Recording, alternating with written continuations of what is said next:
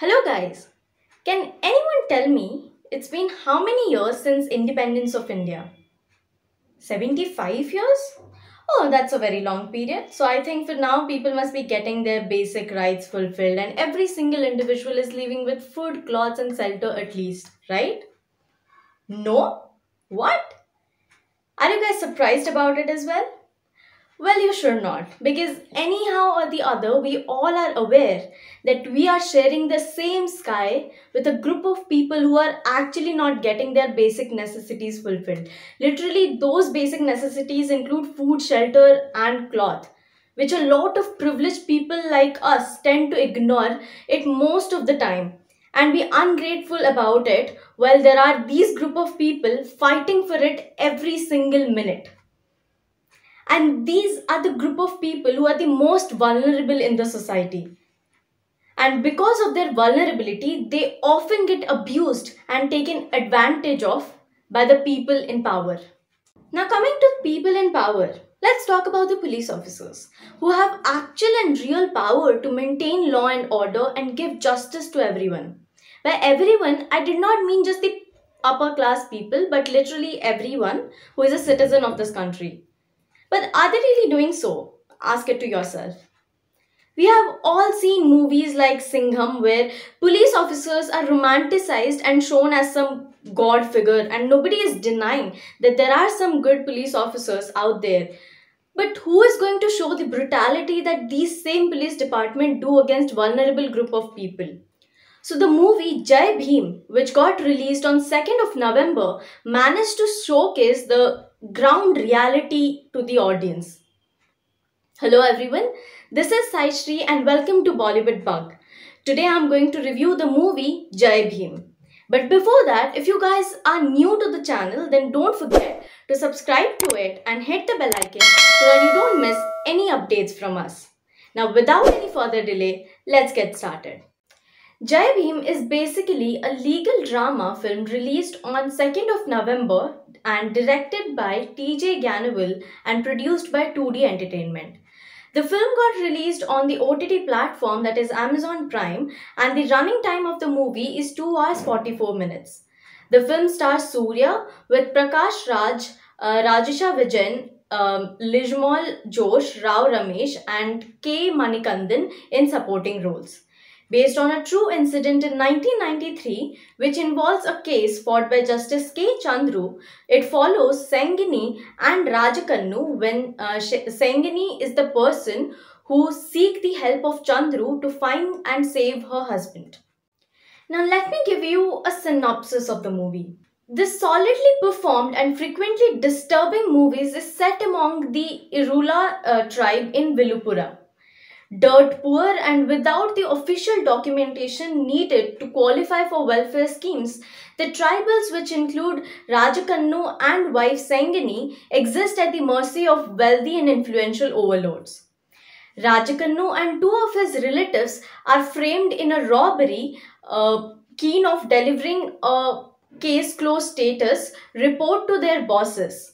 A bunch of police inspectors led by Guru Murthy make every bone-breaking attempt to get the trio to confess to a crime they did not commit.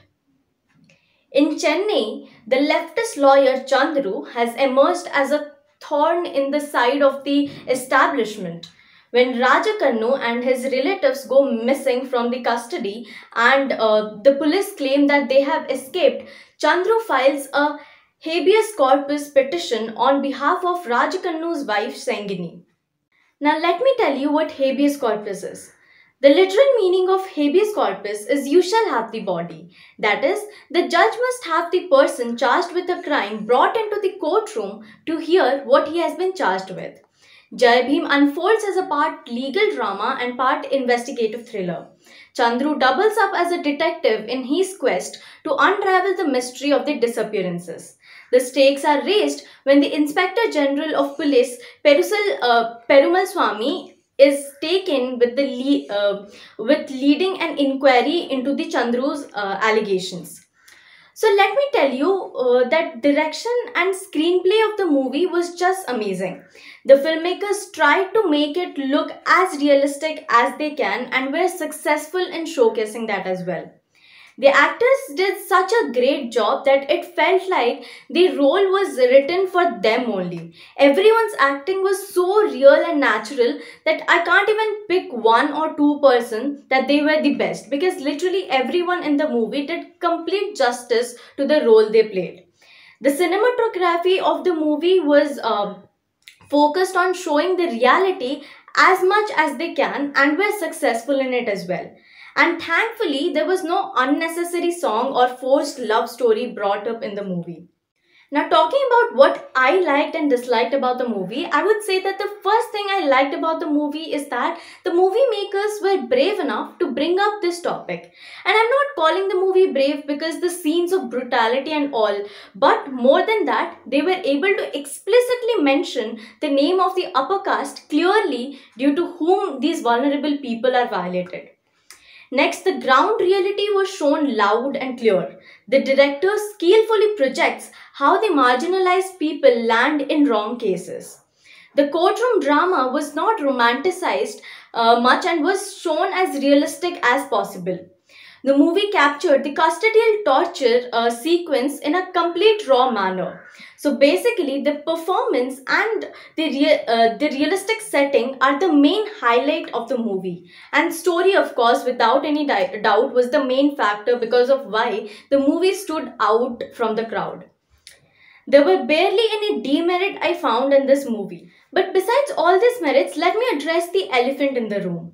Jai Bhim, if anything, is a sad yet necessary addition to the long list of films about oppression that, if you come to think of it, may not transcend beyond the OTT crowd and reach its primary source audience. In this case, in this movie, the largely ignored irregular community. Are we fake congratulating ourselves by just giving them mainstream attention? How do we iron out this disparity? Yes, the movie is important and the issue needs to reach to the wider audience. But is it reaching out to people who need to watch this? We need to think about that. Because if you see in the movie that these vulnerable people are mostly unaware and uneducated about the rights and freedom they have. That is the main reason why they get violated often. So if this kind of movies reach out to them, they will know and be aware how to proceed with law and order if their rights are getting violated. So now coming to the final verdict, I'll rate this movie a 5 on 5 because I personally loved it. So do let us know in the comment section what you felt about the movie and my review on the movie as well. And if you like this video, then don't forget to like and share it. Thank you for watching this video till now, and I'll meet you again in another movie review video. Till then, stay tuned and stay safe.